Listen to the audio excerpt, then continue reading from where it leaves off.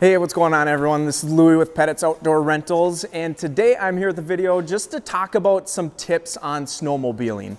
Mainly it's about what to wear and some things that you can bring with you, but there are a couple other tips thrown in there as well, so I hope this helps you all out.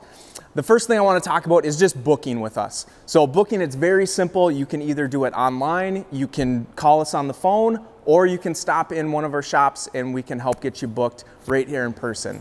When it comes to the actual day or the morning of your rental, we do recommend that you show up about 30 minutes ahead of your reservation time when you're gonna pick up. That just gives us a little bit of time to fill out some paperwork, get you fitted for helmets, and then also do a walkthrough of the machine before you guys take off. So one of our first big tips that we have for it is to make sure that you are checking the weather of your reservation day. You just want to know what the conditions are going to be like, especially if we're getting into the negative digits for temps. You know, that's going to be a big factor in what type of clothing you're going to wear and just what type of experience you're going to have out on the trail. So make sure you're checking that weather and you're going to be prepared for that. And that's the next thing I want to talk about is what to wear. So we're kind of going to work from our top down. So for our face, big thing that you're gonna want to have is a face mask, okay? And you will want something that is longer, that goes down your neck a little bit. The reason for that is you're gonna want this to be tucked underneath your shirt, sweatshirt, jacket, whatever, because if it is a shorter one and your neck is exposed, you're gonna get a lot of wind down in your neck and that's gonna make for a pretty rough day. So you really wanna make sure that you have a long enough face mask that it is going to cover your neck and isn't gonna ride up while you're out there. Okay, so that's the first big one. Next thing is a helmet. So helmets are included with all the rentals. So if you don't have your own, don't worry, we got you covered. Almost all of them are these modular style ones. And now a big thing that you can upgrade to, it's only $10 more, is a heated visor.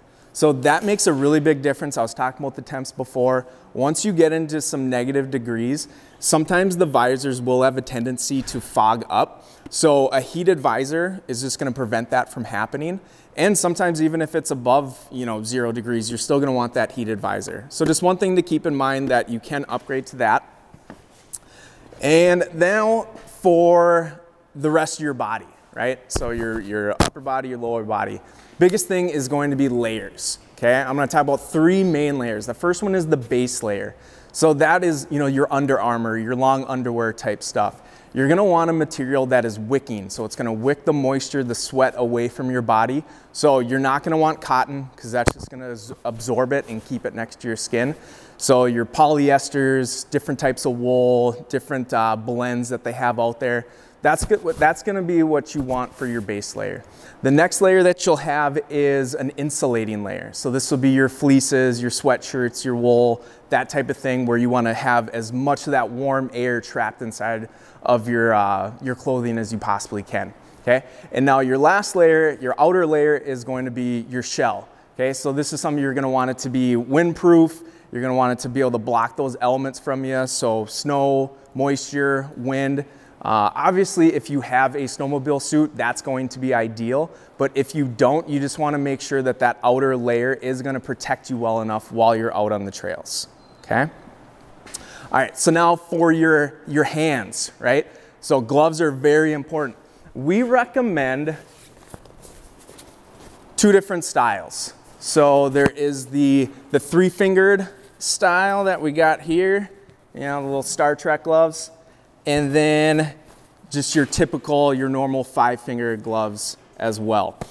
You can see that these are longer, so they're gonna go up your wrist a little bit, and then it has the drawstring that you can pull to make sure that you can get a good seal on there and you're not gonna get a bunch of wind blowing up your jacket, okay? Now, the reason why we don't recommend you have, mittens, the big mitts where you have no fingers, is for braking. Right? So on the machine, your brake is gonna be on your left hand here. And if you have those mitts, it's just hard to be able to brake and hold on to the handlebar at the same time. So that's where these are gonna be a little bit more advantageous than just the big mitts, okay? Now, all of our sleds, they do have heated hand grips and thumb warmers. So that does give a lot of relief to the hands of the driver. So that's one thing to keep in mind if you do rent a 2-up, that person that's sitting behind you, they don't have those hand warmers. So the next thing that we recommend is just to have some of the hand warmers, toe warmers, the body warmers, just these one-time use packs that you can rip open, shake it up a little bit, and give you some warmth. So you'll probably want to have a couple of those stashed away just in case, okay? All right, so now for your feet, okay? You're gonna want socks, you're gonna want wool socks, or just basically not cotton. Okay, cotton is not going to be your friend for snowmobiling because, like I mentioned before, it holds the moisture, it doesn't wick it away from you. So just make sure you get a good winter sock, wool, or some other type of blend. And if it's cold enough, you might want to double up on the socks, okay? And for outside of the socks, you got your boots. So for boots, you're just going to want something obviously warm, insulated, and you'll want a higher boot, right? Like you're not going to want something that just goes to your ankle, because once you get off the sled, say you get it stuck and now you got to dig it out, you're not going to want something that just goes to your ankle and it's going to be packed full of snow. So get a nice higher boot, something rigid, something warm that's going to protect you while you're out there. All right, so then another thing that we recommend having, maybe just a little bit of water, some snacks, just something that you can replenish yourself with. Now, most of you're gonna be stopping along the way, bars, restaurants, to grab something to drink or eat, but you are gonna want something just in case. Say you break down or you get stuck or something like that. You're gonna want some water, you're gonna want some snacks. So just have a little bit packed with you, like I said, just in case. Now, for these things that you're packing with you, there is a little bit of storage on the machines, but not a lot. Okay, so if you can't fit it in just like the pockets on your jacket or your snow pants, whatever you're wearing, then just a nice little backpack that you can wear while you're out there is going to be just fine for you. Because like I said, there's really not a whole lot of room or storage on the machines themselves. So if you can't carry it on your, in your pockets, like I said, backpack, something that you can, wear securely while you're out there. The Polaris Ride Command app, okay, that is a big one. Think of that as Google Maps, but for the trails. There has a GPS locator on there, so no matter where you're at, if you have service or not, the GPS is gonna keep track of where you are. And then you can also download sections of the map. There again, if you don't have cell service, you're still gonna be covered. You got it downloaded, you got the GPS, you're always gonna know where you're at and where you're going. So very important to have that. And then obviously your phone. And you'll want, maybe just in case, to have a phone bank or a phone charger with you. Now, you're not going to be able to charge them on the machines, but that's where if you just got a little battery pack, you can plug your phone in, or a charger if you do go to a bar or restaurant, plug it in when you stop to warm up, okay? All right, and speaking of bars, restaurants, whatnot, have some cash with you. Some of the bars, restaurants that are around the area, they are cash only. They don't accept cards. So either have cash or have a debit card, something that you can pull money out of a machine if need be. So now for a big one, it is the snowmobile safety course. So anyone that was born after January 1st, 1985, it is required that if you're going to be on public trails that you have to have the snowmobile safety course completed through the DNR or one of their affiliate partners. Just to give you a heads up, the online course takes about 2 to 3 hours to complete. So if you do need to take that, just make sure you're setting aside enough time to get that completed. And what's nice is once you have it done, it's good for life. You don't have to renew it. You are just all set. Now, even if you were born before that date and you want to brush up on some snowmobile safety information, I would still highly recommend doing that. A lot of good info on there, especially if you haven't ridden for a while or you just don't do it a whole lot. It is nice to be able to go back into that course and refresh yourself.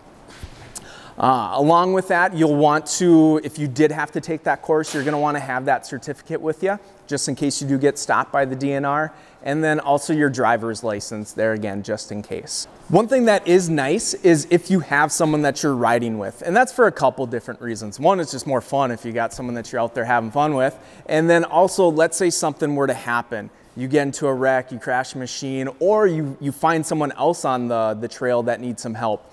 If you have two of you, it's gonna help you out a lot more in a bunch of different scenarios. So we recommend always riding with somebody and not riding solo if you can avoid that. And then kind of in the same regards to riding with a buddy, there's gonna be a lot of people on the trails. We got a short snowmobile season up here, so a lot of people taking advantage of it with the time that they have. is make sure you're just riding to your own abilities. You know, so if you're riding with a buddy, or even you get up to a stop sign and someone comes up behind you and they maybe have a faster riding style than you do, just let them go in front of you, right? Because you don't want to be sitting there trying to keep up with someone that you shouldn't be keeping up with, or, you know, taking different lines that they're taking that you're not comfortable with. So just make sure that you're riding to your own abilities and you're not trying to ride like someone else, okay? With practice, you're gonna get better and better, so just let that happen naturally and don't try to force that. All right, everyone, I hope that this video helped. If you have more questions, whether it be what to wear, what to bring, where to go, anything, please give us a call, shoot us a message. We're always here to help you out, because our biggest concern is that everyone has a safe and extremely good time out on the trails. So if there is anything that we can do to help you out with that, let us know. Otherwise, we hope to see you all soon. Thanks a lot.